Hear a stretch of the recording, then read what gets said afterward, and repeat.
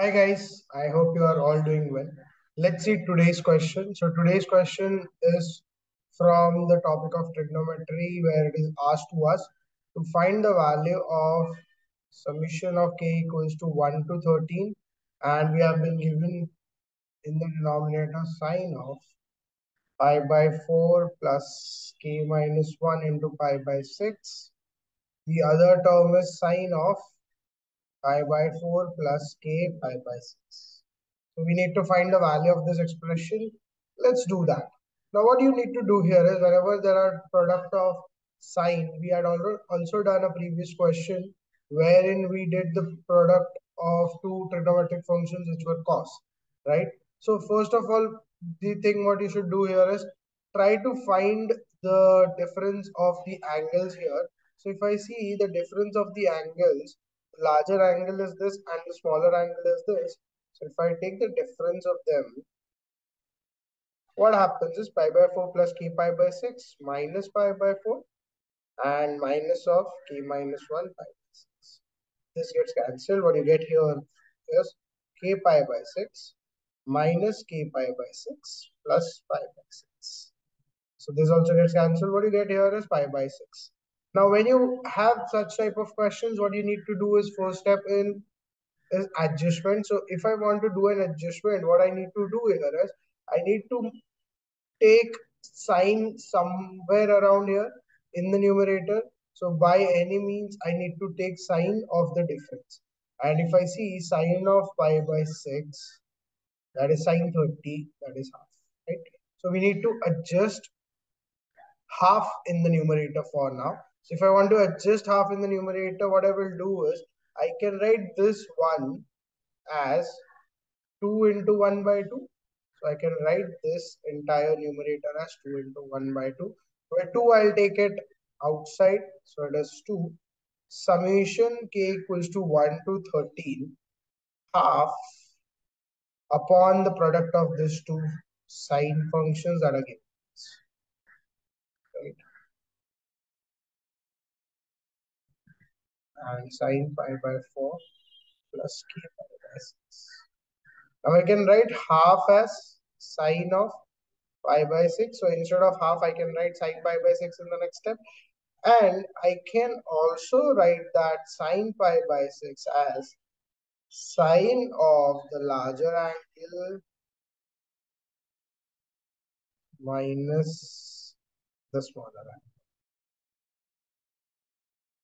Because we already saw when we found the difference of these angles, we got it as equal to pi by 6. So instead of sine pi by 6, I write it in this fashion.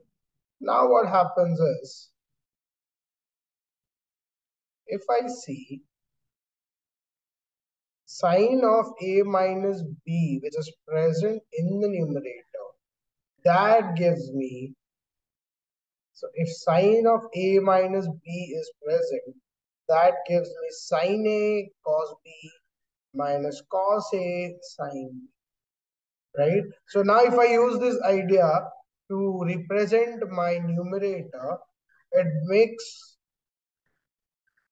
so 2 summation of k equals to 1 to 13, and my numerator now changes to sine a cos b. So it becomes sine of pi by 4 plus k pi by 6 into cos of pi by 4 plus k minus 1 pi by 6 minus cos a sine b. So cos of the first angle pi by 4 plus k pi by 6 and sine of the next angle.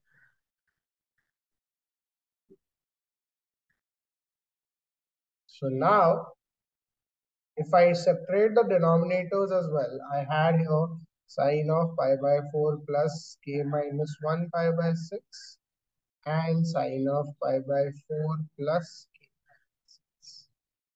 Further, here also I had the same thing.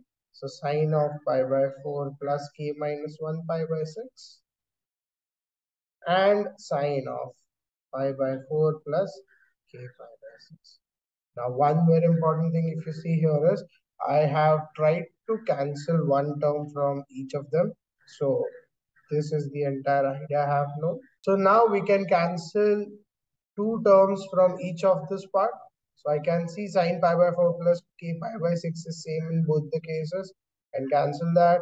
From here I can cancel sine of pi by 4 plus k minus 1 pi by 6 in both the cases. Now what you're left with is 2 times summation k equals to 1 to 13 cot of, because cos theta upon sin theta, it is the same angle theta. So that makes it cot theta. So cot of pi by 4 plus k minus 1 pi by 6 minus cot of pi by 4 plus k pi by 6. Right? So now if I apply this idea of summation, 2 is already multiplied outside. Whatever we have, we write it here. So if I put k as 1 here, it becomes cot of pi by 4, because 1 minus 1 is 0, minus cot of pi by 4 plus pi by 6.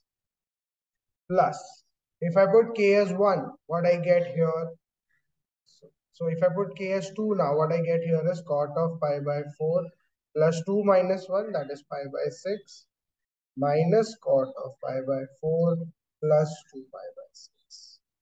If I put k as 3, I get cot of pi by 4 plus 2 pi by 6 minus cot of pi by 4 plus 3 pi by 6.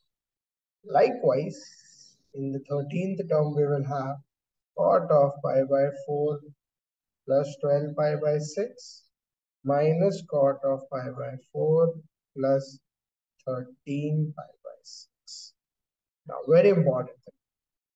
When you see the pattern that is being formed from 1 to 13 for k, what is happening is when I put k equals to 1, the second part of the first term is becoming equal when I put k equals to 2. So in k equals to 2, the first part becomes similar as the previous second term.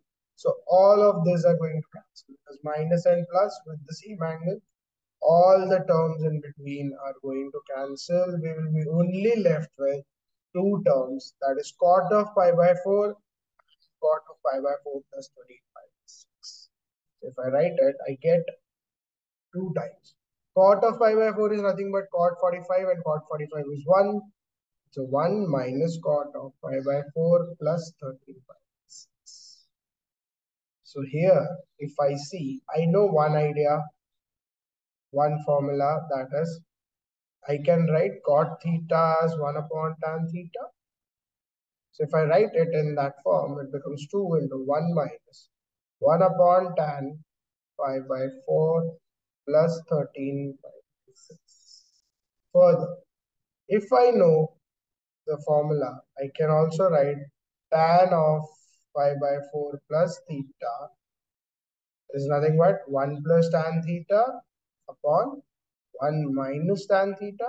So if I write it here again in this fashion, becomes 1 minus 1 upon, or I should say 1 minus 1 upon, this becomes 1 plus tan of 13 pi by 6 upon 1 minus tan of 13 pi by 6.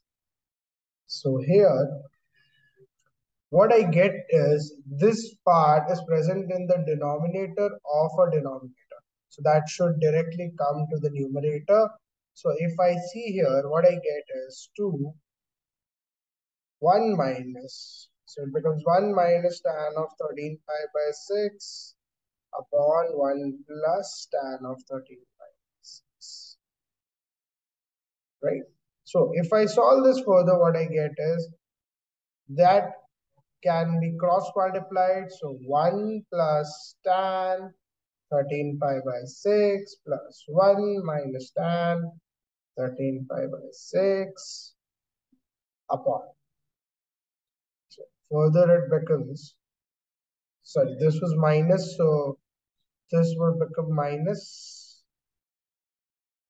and this will become plus. So this gets cancelled and you are left with 1 plus tan of 13 pi by 6.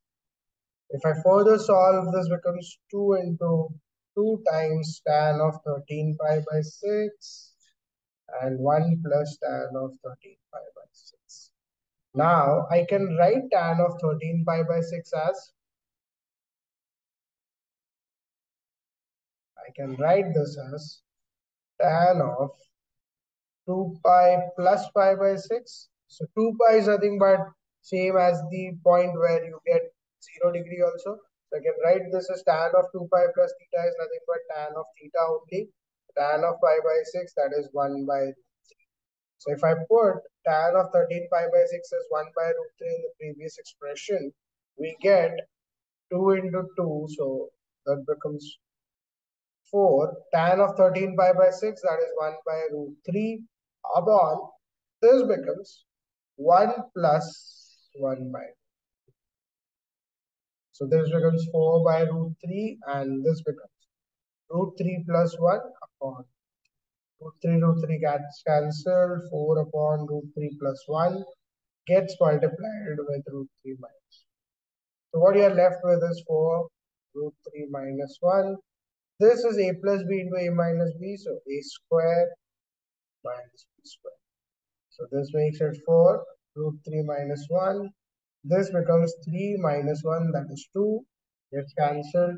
What you are left with is 2 multiplied with root 3 minus 1. So this is the answer which we get for the question asked. The value of a function which was given by summation of k equals to 1 to 13, 1 upon product of the functions of sine, right? So we get the answer as 2 times root 3 minus 1. And if you see, the option which matches here is C for the question asked. I hope you have understood how to solve this type of questions. We'll meet again tomorrow with the next question.